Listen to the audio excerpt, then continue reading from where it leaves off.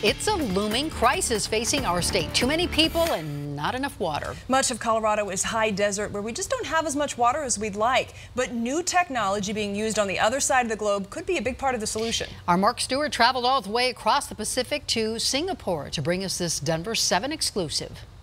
Singapore and Colorado couldn't be more different. Singapore is an island. Colorado is locked by land. But both places struggle with water. Just look into the horizon. Singapore is surrounded by water. Yet the issue here is storage. The island is small, so finding places to keep usable water is limited. To produce Newater, the Singapore solution, what's known as Newater. Water is basically reused. It's cleaned and purified using a high-tech system to filter it and ultraviolet light to disinfect it. The process is used to help provide about 40% of Singapore's water supply. Singapore's Newater can be used for drinking, but in most cases, businesses use it to power their factories. Can the technology there be applied to Colorado?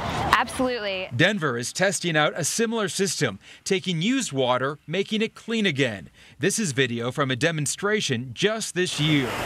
With the drought and climate change that we're facing right now in Colorado and across the West, it's really important that we take care of our water resources. It's not a novelty. It may be a necessity as more people move here and industry grows. The most recent state water plan is expecting the population and the water gap to double by 2050, meaning that we're going to need more water supplies than we currently have. Singapore, like the U.S., is putting a big emphasis on conservation. That includes everything from shorter showers to more energy-efficient appliances.